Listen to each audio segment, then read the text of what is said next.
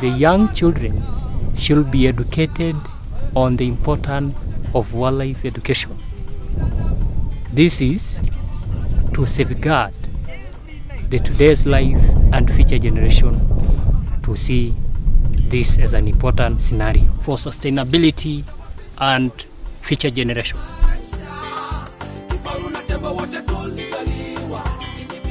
Roba and the Poachers is a comic book written by Chief Nyamoya, published by the Star newspaper together with Wildlife Direct, to bring a story about poaching of elephants to Kenyan children.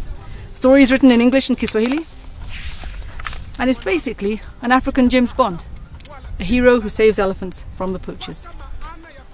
I'm appealing to the well-wishers to support this. This is a very important scenario. It is very important to Kenyans and even across in the country. Thank you all. Be blessed and welcome. Elephant, fahari ya Afrika. Majina na sifa nyingi tunawapa. Kumbe lengo letu tuwaue. Sitakubali. Nasema sitakubali. Hebu sikia sauti zao zenye upole, unyonge, unyenyekevu zinatotoka ndani uvunguni katika nyoyo zao. Heri Mungu atugeuze tuwe nyinyi na nyinyi muwe sisi.